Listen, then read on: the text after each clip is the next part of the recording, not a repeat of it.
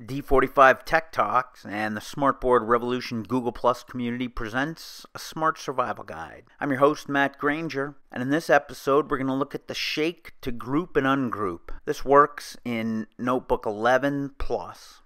I got these numbers from the Gallery tab under the Gallery Essentials. I just looked under the pictures, and maybe I want to create a lesson where I put the numbers along the bottom and that students can use them to make other numbers.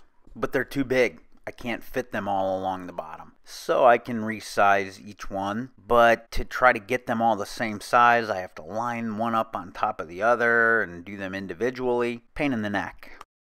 A better way would be to select them all and group them all together. I'm going to start by clicking or tapping the board in the white space above and to one of the sides of all the objects and drag a box around them. That's called a marquee select.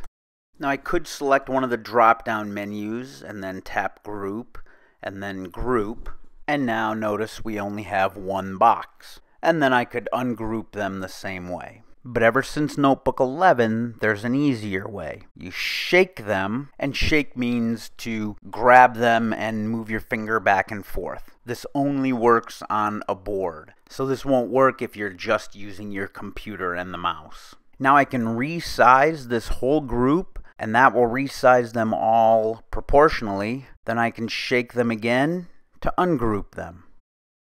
Shake to group and shake to ungroup. Now they're all resized proportionally, and I can put them down here for my lesson. Another item in the gallery that's similarly poorly sized are the fractions. They're ridiculously huge. But I can marquee select all of them, and then shake to group, drag to resize them all proportionally, and then shake to ungroup. Now they seem a better size for a lesson. Now the best thing to do would be to bring out all of the fractions, all the halves, thirds, fourths, etc. You can see it goes all the way down to eighths with the circle, and then there are also the square ones. Marquee select them all, shake to group, resize, shake to ungroup, and you can see that they are all resized proportionally. What's nice is you can create a folder within My Content and drag these pieces into it. Now they will stay this size when you drag them from My Content and put them on another page.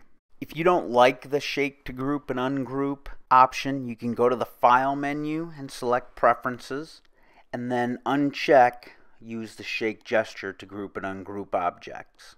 If you group things and don't want them to be able to be ungrouped, if you go to the drop-down menu and then select Lock and Allow Move, then no amount of shaking will ungroup them. So that's how to shake to group and ungroup objects.